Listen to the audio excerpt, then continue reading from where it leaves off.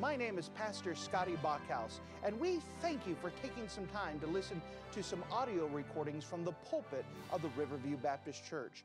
Our desire is to show the Lord high, holy, and lifted up, as well as try to be a blessing to those through the Word of God. Please enjoy this message, and we pray that it will be a blessing to your life.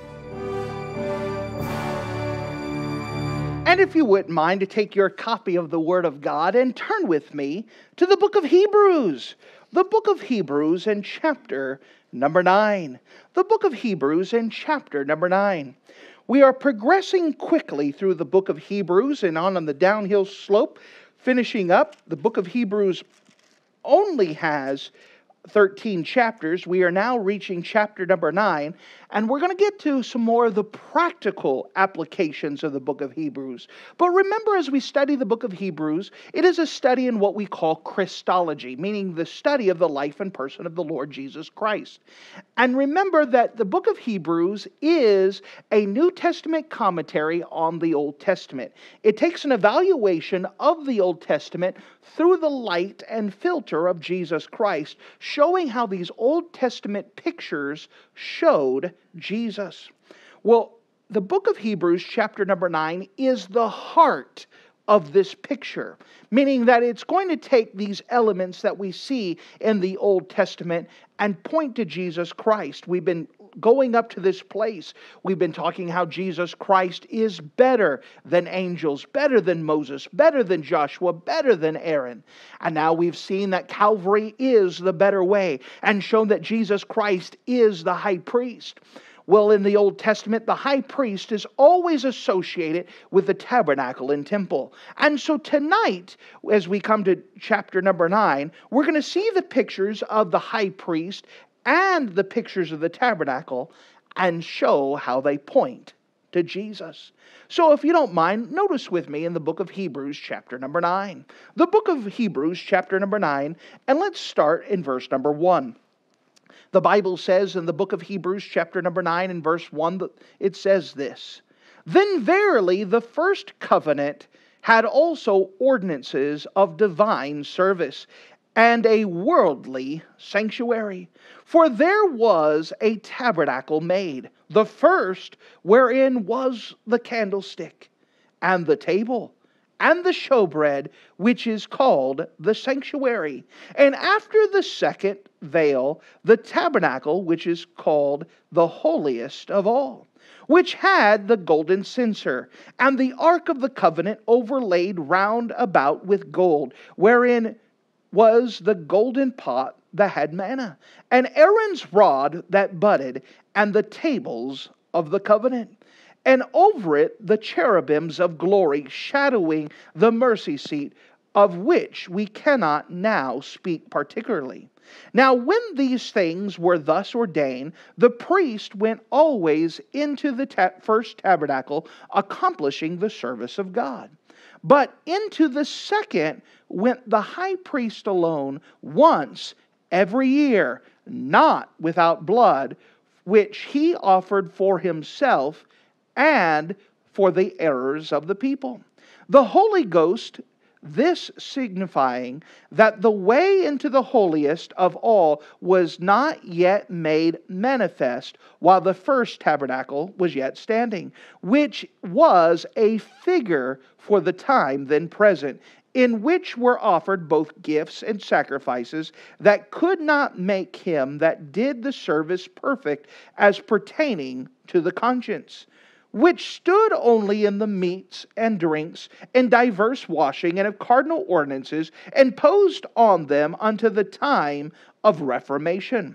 But Christ, being come an high priest of good things to come, by a greater and more perfect tabernacle, not made with hands, that is to say, not of this building, neither by the blood of goats and calves, but by his own blood he entered in once into the holy place, having obtained eternal redemption for us. And if you're in the habit of marking things in your Bible, would you mark a phrase that we find in the book of Hebrews chapter number 9? The book of Hebrews chapter number 9, and notice with me in verse number 11. Hebrews 9 and 11, notice the phrase, a greater and more perfect tabernacle.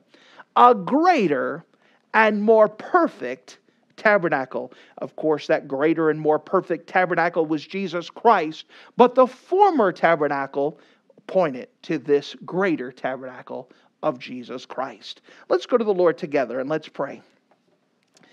Dear Heavenly Father, thank you again for you being a wonderful God, and thank you for these pictures that you showed us, and that even those in the Old Testament could understand to a degree that they were pointing to something beyond this physical building. We're thankful that it pointed to you, Jesus Christ, and what you did for us, and that your blood was enough. I'm asking as we open up this passage that we would learn more about you and fall more in love with you and be in awe of your wisdom and your glory and your grace. Again, I dare not trust my own. So once again, I surrender myself to you, trusting that your Spirit would do a great work in tonight as we show these pictures. We love you. In Jesus' name, amen. Now, inside of the Word of God, the subject that is mentioned the most, or there are more passages dedicated to this subject than any other in the Bible, would be the subject of the tabernacle temple. We know that the tabernacle was ordained of God, and there are more passages dedicated to the tabernacle, and then later on the temple, than any other subject. So with this, we have to understand that we have to place the emphasis where God places the emphasis. So if God places an emphasis on the tabernacle, that means because God wants to emphasize it. Now we understand, why did God spend so much time in the Old Testament talking about the tabernacle? Why was there such an emphasis when King Solomon put together the temple and followed it after the pattern of the tabernacle, just enlarged it? Why was there such a big deal of these things? Well, the book of Hebrews chapter 9 tells us the reason. Because they were a picture of someone yet to come. That all the elements of it was to picture the Lord Jesus Christ. And that God never intended for this to be the end all of the religion.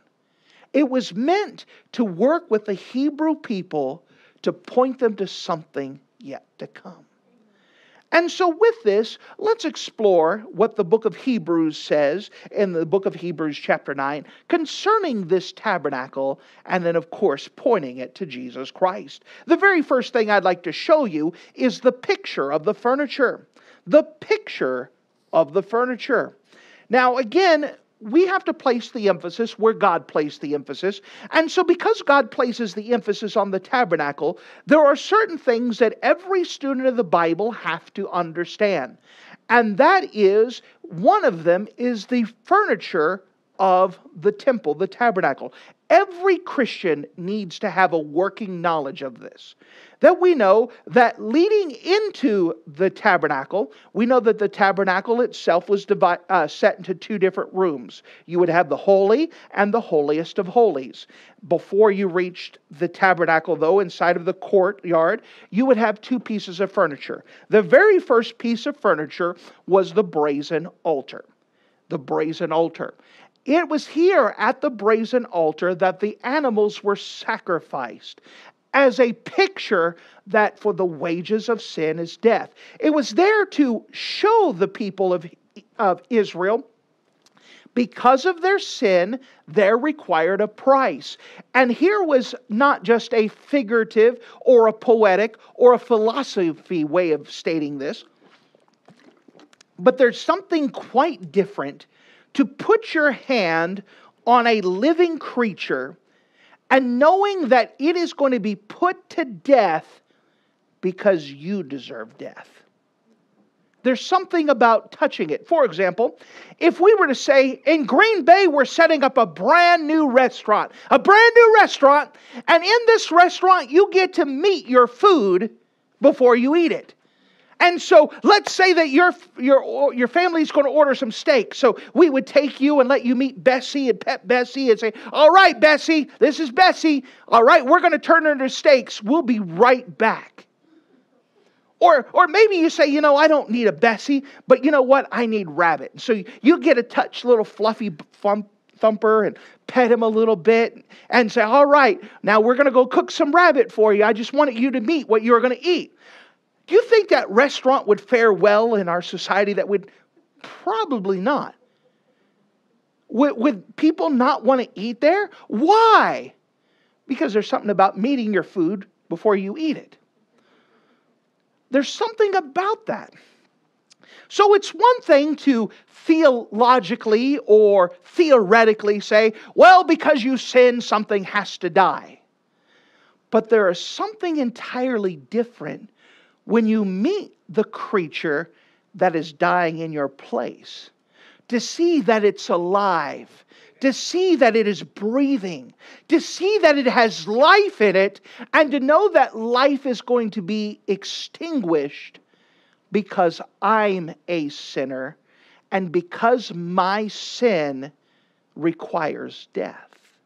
You understand, this is a big deal. This was to put in mind, and remember the Hebrew people were required to do this once a year. They were to make the trek to come to the temple no matter where they were at, to come and make this sacrifice. God did this on purpose to keep in their mind at all times, every year, to place an emphasis, because of my sin, something has to die, for the wages of sin is death. This creature is going to die on my behalf. It was a very real thing. And again, God was trying to picture, hey, this was Jesus Christ. Jesus died for you. By the way, Jesus didn't die for us theoretically. Jesus Christ robed himself in flesh and he breathed. He hungered. He grew weary. He had friends. He wasn't some theoretical being. He was a real person, person robed in flesh who lived the same life that you and I lived. And he died, not theoretically, he died realistically for you. Someone died for you. This is a big deal. Now, the next piece of furniture that would come to would be the brazen laver. The brazen laver was something that was filled with water, and after the priest would get done doing the sacrifices, they would come to the brazen laver and they would wash themselves. Now, as a picture, the altar pictured our sins being paid for. Our sin being paid for the wages of sin is death. Something died in my place. So why would the priest have to clean themselves if they are already clean from the price of sin? Well, because we live in a dirty world and we still have to take a bath. You don't take a bath once a year. I hope you don't. We're looking at teenagers now. You have to wash often, especially in our day and age of 2020. You wash often. All right? That's why the book of 1 John 1:9 is there. For the Bible says, if we confess our sins, He is faithful and just to forgive us of our sins and to cleanse us from all unrighteousness. So the picture that we see here in this brazen altar, that even though our sins are covered, we still need to be clean before we go approach God. And before the priest would go into the actual temple, the tabernacle, they had to be cleansed before they could approach God. Well, that makes sense too. If we're going to approach God, we need to be cleansed. Then when you walk inside of the temple, notice what it says in verse number 2. Verse number 1. Then verily the first covenant also had ordinance of divine service and a worldly sanctuary. Meaning that it was a service for God, but it was a worldly, you could touch it, sanctuary. For there was a tabernacle made the first, which was the candlestick. So as you first step into the temple, on the left-hand side, there would be a golden candlestick. And the priest had to make sure there was enough oil in it, and had to make sure that it was lit. And there was things they would do with this. Of course, the candlestick was a picture that Jesus said, I am the light of the world. And verse number 2, for there was a tabernacle made first that was of the candlestick, and the table, and the showbread. So as you come towards the back, there would be a veil, and there would be a table of the altar of incense. And there would be incense that would be going up, representing the prayers going before God. And we know that Jesus Christ is always before the Father making intercession for us. Then on the back side, as you step in towards your right, there's going to be a table, and this would be showbread. And there was a special bread that was dedicated to God and set aside for His use inside of the tabernacle. And you say, well, God doesn't need to eat. Yes, remember, it was a picture. Jesus said, I am the bread of life. And so we could see this. They would have these set aside. Notice as it goes on in verse 2. For there was a tabernacle made first that was of the candlestick and of the table and the showbread, which is called the sanctuary. And after the second veil, the tabernacle, which is called the holiest of all. Now, separating the two rooms was a veil. This veil was a hand's breadth wide, meaning that not like the curtains that you have at home that allow some light to go through. This was like a big safety fire curtain. It was wide enough that it would be as wide as your hand and then stretch this whole distance. It was a big, heavy curtain that you couldn't accidentally go through. It was a hard, fast border that would prevent anyone from going through to the other side. Because on the other side was a room called the holiest of holies. Here it calls it the holiest of all. What's inside of there? Verse number 4, which had the golden censer and the ark of the covenant overlaid around with gold. So inside of it was the ark of the covenant, which was a picture of the presence of God. Now, what was inside of the ark of the covenant? There was a golden pot that had manna.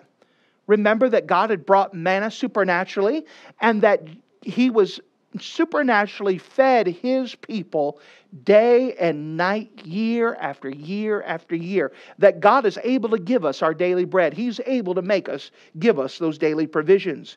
And that golden pot with manna was a reminder to the people of the miracle that God did of supernaturally supplying for them every day. Notice it also had Aaron's rod that budded. Remember, we had covered that story, that they had put all of the rods of all the heads of the people inside of the temple, and only Aaron's rod budded. And you know what that shows us? That God is able to make life out of something that is dead. That is wonderful for all of us, because He hath quickened us who were dead. We were dead in our trespasses and sin, and He quickened us. He made us alive. He took something that was dead and worthless, and He gave it life. Oh, what a wonderful God. And then the tables of the covenant. We would call this the Ten Commandments. God made sure the Ten Commandments was parked in it too, because it was the law that was required to approach God. And by the way, the law still shows us what is required to approach God: perfection. And we cannot reach it ourselves. So for the wages of sin is death, but the gift of God is eternal life through Jesus Christ our Lord. It reminds us that God is a holy God. Now, all of these were pictures, and each of the Hebrew people were to see these pictures. Can't you imagine some child going, Mom, what's inside of that tabernacle there? Oh, well, they said, well, there's a golden candlestick. Why do we have a golden candlestick? You'll understand God put that there for a picture for the Hebrew people to kind of understand a little bit about approaching God. That God had given us the light to His path. These things were to show little pictures of Jesus Christ. Now, again, we had the privilege of having more information. But God gave them some information so they could look forward to the promises of God.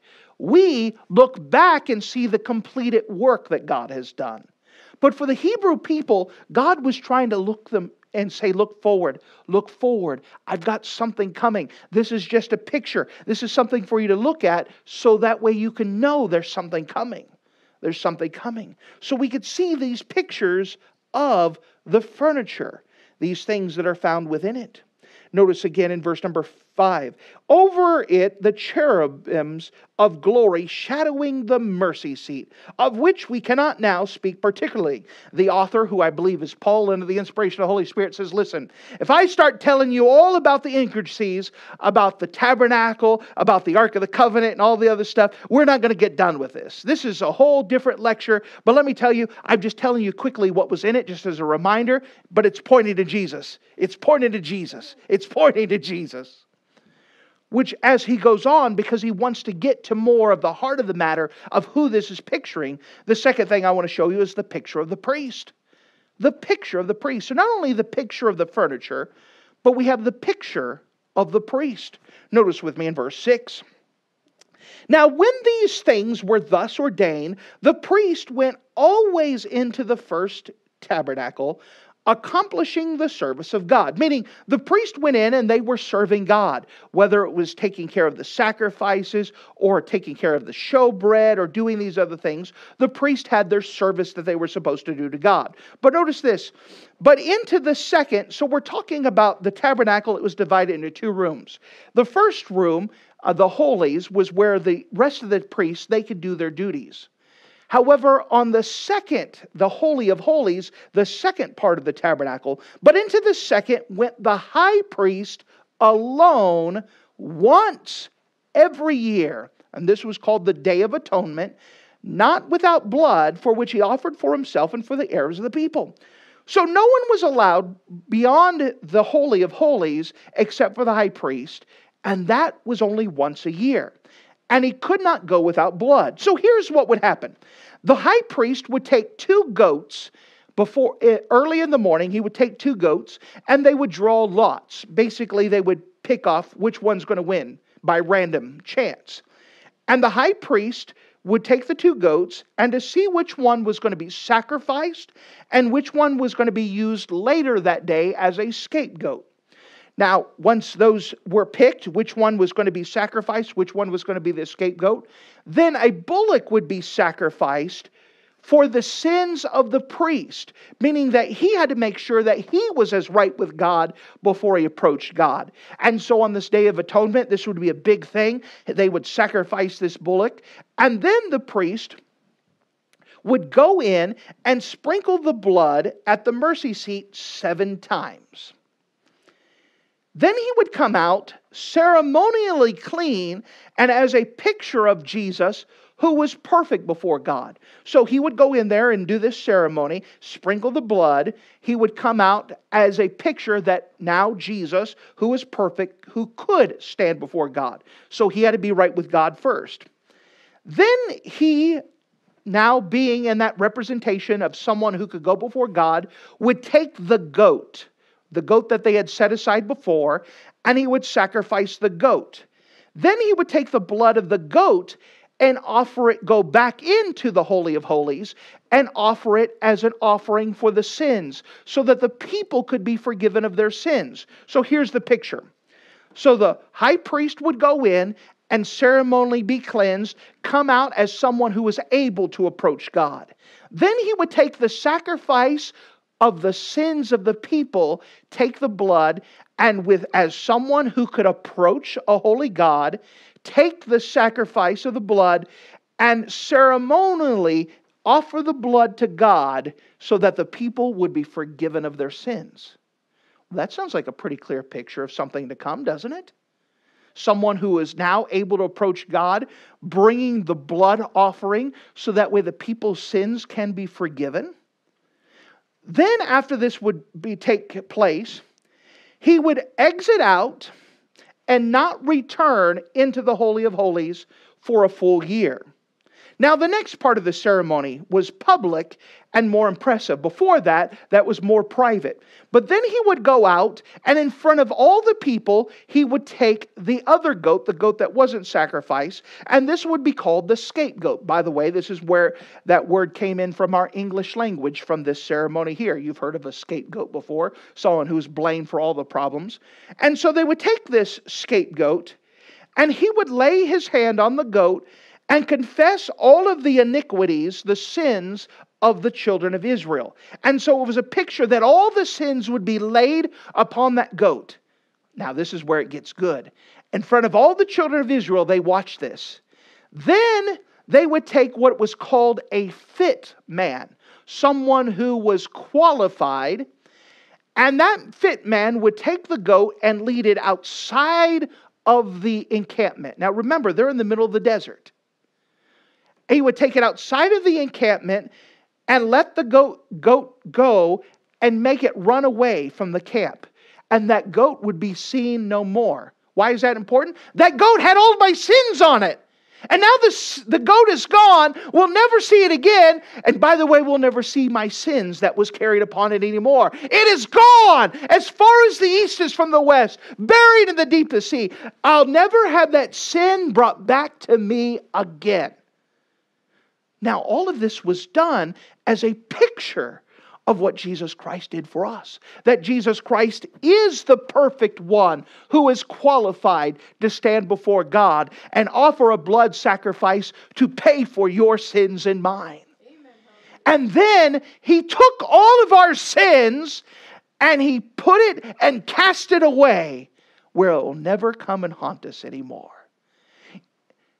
You'd almost think that God knew what He was doing, making all of these pictures. And these pictures, even though they did not clearly teach, meaning that they didn't have all the doctrine of Christ, it was enough to teach the people there was a sacrifice for sin. And you can trust the promises that God made for you. There was enough for them to understand and accept the promises there. Which is a good time to remind you here that we saw the picture of the furniture. We saw the picture of the priest. Let me remind you now a third thing. A picture was just a picture. A picture was just a picture. What do I mean by that? Well, notice with me, if you don't mind, in verse number 8. The Holy Ghost, this signifying, meaning the Holy Ghost used all of this to show.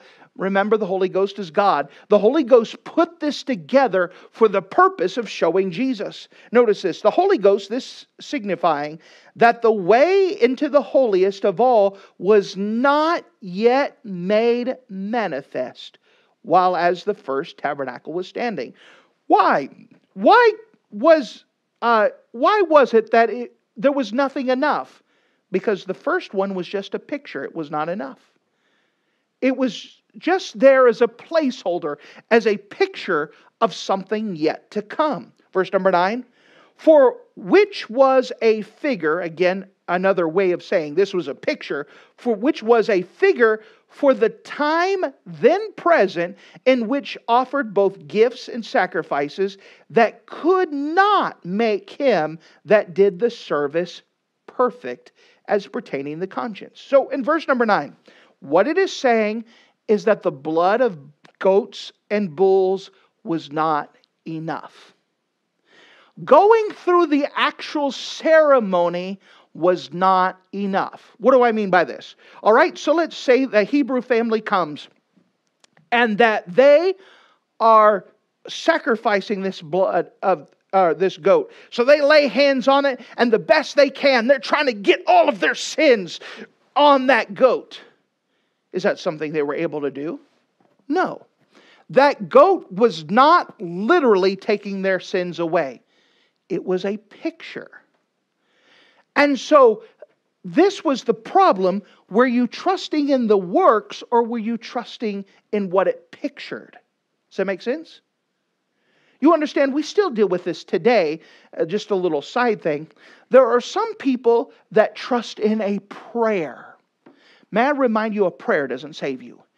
Jesus saves you. When we're praying, we're just accepting the gift. But if you're trusting in a prayer to get you to heaven, you're trusting in the wrong thing. Salvation is not a plan, it is a person. Does that make sense? So the blood of goats was not enough. It was the person it pointed to that was the one that saved him. Does that make sense? This is what it's speaking of here. That it could not make them that did the service perfect, make them complete or whole, as pertaining to the conscience, which stood only in meats and drinks and diverse washing and cardinal ordinances imposed on them until the time of Reformation. Now, what this is talking about is that the tabernacle was a holding place. Jesus Christ was going to come, but this is a way to put the picture and teach people that God is going to bring the promises during that time of the Old Testament. It was a way to say, listen here, this goat is not taking away your sins, but what it is doing is reminding us that for the wages of sin is death, that something has to die in our place. And we're trusting in God's promise that He's going to send a lamb to take our promise. Now, we don't know who that is. We don't know the details. All we know is that God made a promise, and this is a picture as a reminder that God made me a promise, and we're trusting in what God said. I don't have all the details. I don't know how it's going to work out. All I know is what God said, and I'm trusting in the promise. This was a picture of things to come. It did not save them. It was a picture of things to come. These things did not ease a guilty conscience. So what did? Which brings me to the last thing here. The perfect picture. The perfect picture. We have the picture of the furniture. We have the picture of the priest. We have the idea that the picture was just a picture. Now we come to the perfect picture. How could the Old Testament saints be saved? That's a good question. Were they saved like you and I were? Yes. How are we saved, by the way? By faith or grace. God has given us grace and we're trusting by faith. What are we trusting in? We're trusting in the promises that God gave to us. We just happen to have more information. They look forward to the promises. We look in the past at what God has already done. Notice what the Bible has to say about this. Verse number 11. But Christ being come an high priest of good things to come by a greater and more perfect tabernacle, not made with hands, that is to say, not of this building. All of this was to picture the perfect tabernacle. That's Jesus. All of that other before it was a picture. But it was all pointing to Jesus, who in His own body bore our sins. Who every part of the tabernacle pointed to Christ. And whereas the tabernacle was a fascinating study, and some say the only perfect building because its plans came directly from God, it was still temporary. It was only a picture. It was a placeholder pointing up to the perfect one, Jesus Christ. Notice it again in verse number 12. Neither by the blood of goats and calves, but by His own blood, He entered in once into the holy place, having obtained eternal redemption for us. Jesus Christ was the greater and more perfect sacrifice. It was by His blood that paid our price. Over and over, we're going to see a great emphasis on the blood in the next chapter. In fact, Sunday morning's message is titled, The Blood. And it's going to place an emphasis here that blood of goats and calves and lambs never paid the price for sin. Never. It was always Jesus Christ's blood that was enough. All this was a picture. It was a way to get the people to look to that. So the people were never supposed to trust that the blood of the goats was to pay their price. They were always to understand this was a picture. Now, unfortunately, many of them took to religion and they believed honestly and fervently and deeply that the blood of goats paid their price, but it did not. It was Jesus' blood that was the only one that was enough. And again, the rest of chapter 9 is going to place a big emphasis on this idea here. Jesus Christ was the perfect sacrifice. It was only by His blood, that we received forgiveness of sins. Nothing else could do the job. Jesus' blood and Jesus' blood enough. Which brings me to this idea. What are you trusting in? We've already mentioned before that some people trust in a prayer. That I'm going to heaven because I said a prayer. I remind you again that Jesus Christ is the one that saves you, not a prayer. Maybe even some people take it personally and they say, I'm trusting in a plan. The Bible says this, and praise the Lord. And so I'm trusting that if I do everything that the Bible says, that I'm going to heaven. I understand what they mean, but let's perfect you a little bit. It's the person that gets us to heaven. Not a plan, not a ritual, not a certain way of saying things. There's not a secret handshake and there's not a certain phrase. There's not a certain way you got to hold your hands and like your old rabbit ear antenna and stuff that you have to get the right reception. It is a person that saves us. Now this is important because all of us tend towards religion. All of us tend towards something that we have to do ourselves to help God. We feel like we have to do something. Have you ever felt like that? People feel like that all the time in religion.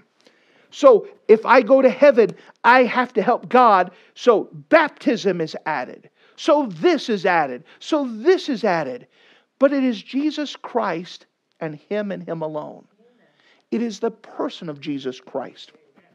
Now I say this because I love you.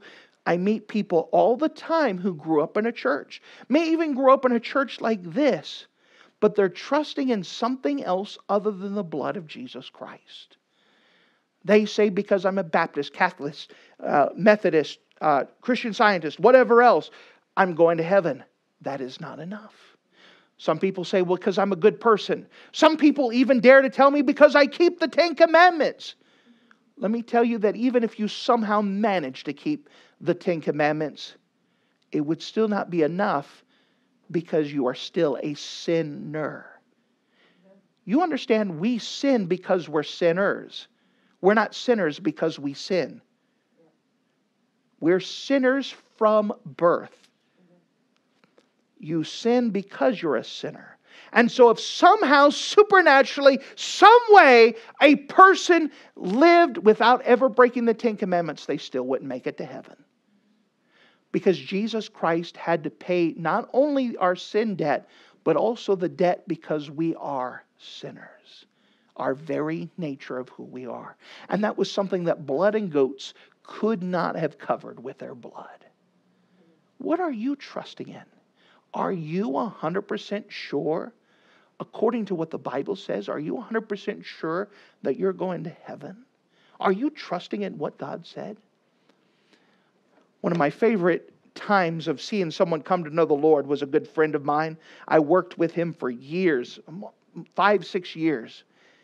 Finally, one day, I showed up to work early for the purpose of telling him more about Christ. He was working night shift. I was working early morning. And I got in before everyone else. And I said, listen, I've been telling you so much about heaven. And I want to ask you again, can I show you for sure how you can know for sure you go to heaven? And he surprised me and he said, yes. Great. So we went to the break room and I opened the Bible once again and I showed him these things from the Bible that according to the Bible we're sinners and because of our sin that we've offended a holy righteous God, and he acknowledged that. And I said, according to the Bible we deserve hell. Do you believe that's true? Do you believe you deserve to go to hell? And for the first time he said, yes I do. Yes I do. And then I said, let me tell you what the good news is, that God made you a promise in John 3:16. Let me show it to you. For God so loved the world that He gave His only begotten Son, that whosoever believeth in Him should not perish, but have everlasting life. I said, wherever it says world and whosoever, you could put your name in there. So read that for me and put your name in there. For God so loved, and He gave His name, that He gave His only begotten Son, that if I believe in Him, I should not perish, but have everlasting life. I said, who's that promise to? He said, that's to me. I said, God said that if you would just believe, you could accept this gift right now, that you could have eternal life. Would you be willing to accept this gift right now? And he said, I would. I said, well, there's two ways we could do this. The Bible says, for whosoever shall call upon the name of the Lord shall be saved. That what you're supposed to do is ask God for it. So you could either use your own words and the best you know how, you could ask God for it. If you want, I could go alongside with you and I could pray with you and I could say a little bit and you could repeat after me. But we could ask for that gift together. Which one would work best for you? He says, would you help me? I'd be glad to. And so I said, let's pray. And so I led him through a prayer and we talked to God. And then afterwards I said, all right, who'd you just talk to? And he looked at me for a second and said, can we do it again? Absolutely. And so we did it again. And afterwards, I asked him, who did you just talk to? And he said, I talked to God. I said, what'd you ask him? I asked him to save me. I said, what did God say? Did He see absolutely not? No way. And he laughed. He said, yes. I said, you want to know how I know he said yes? John 3:16. For God so loved the world that He gave His only begotten Son, that whosoever believeth in Him should not perish or go to hell, but have everlasting life. Did you believe in the name of God? Yes. Then according to this, you shall not perish. But instead, what do you now have? Everlasting life. Yes. Now, I said, how long is that? Is everlasting life? Is that a week? No. Is that a year? No. How long is it? It's forever. I said, now I asked you a question at the beginning of the morning. Let me ask you again. If you were to die right now, according to the Bible, where would you go? He says, I'd be going to heaven. I said, how do you know that? Because I did what the Bible said. I trusted Jesus. But again, to me, that memory that was so precious is when I looked at him and said, who'd you just talk to? And he looked at me and he honestly thought about that for a second. You know, it would have been so easy for him to say a prayer and be honest about it, but not talk to God, just say some words. You understand, our salvation comes in a person. Are you trusting in that person that you're going to heaven? Not, are you a member of a church? Do you own a Bible? Are your parents Christians? What do you title yourself? I'm asking, are you trusting the person of Jesus Christ as your personal Savior to forgive you of your sins? There is no other substitute and there is no other way than Jesus Christ and His sacrifice. For those of you who are saved, let me give you a reminder that when you deal with people, we're not pointing them to a plan, we're pointing them to a person. When we're dealing with people, we're not trying to get them to trust in religion or become a Baptist, Catholic, Lutheran, whatever else. We're trying to get them to trust in Jesus. He is a real person. There is no other way. And by the way, religion is so much ingrained in every person that there are a lot of good people who are trusting in religion to get them to heaven. And let me tell you, there's a lot of good people who are going to an awful place called hell, because they're not trusting in a person, the person of Jesus Christ. Let me warn you, dear soul winner, that's what we have to point people to. It is a person that they have to trust in. Him and Him alone. There is no substitute. And when you start working with people, you'll start to pick up on this, especially if you're paying attention. What are they trusting in for their salvation? Are they trusting in a person? Or are they trusting in a plan? Thank you for listening to this audio message. This is Pastor Scotty Bachhaus, and I encourage you to take this information that you just received and make a specific decision to follow after the Lord. If you don't know Jesus Christ as your Savior, let me beg you to take the time to receive Jesus Christ for the forgiveness of your sins. If you are saved, I encourage you to make a decision in your life to help you get closer with the Lord. If there's anything specific we can do to be a blessing or to pray for you, we encourage you. Look us up on the internet at riverviewbc.com. Once again, that's riverviewbc.com. Or if you would prefer to call us, you can give us a call at area code 920-530-6308. Once again, that number is 920-530-6308. If there's anything we can do to be a blessing or an encouragement to you, please let us know. We would love to make ourselves available. Thank you.